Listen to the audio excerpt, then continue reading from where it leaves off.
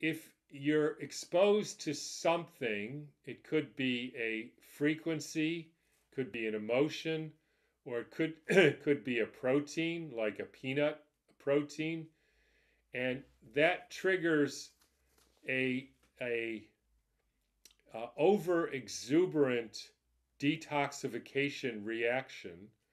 Like, I've seen this before and I am overreacting. So the question is, why are you overreacting?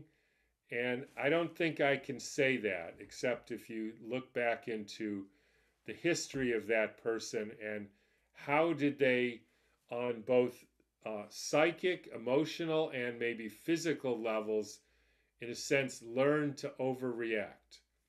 I suspect that there's been some sort of,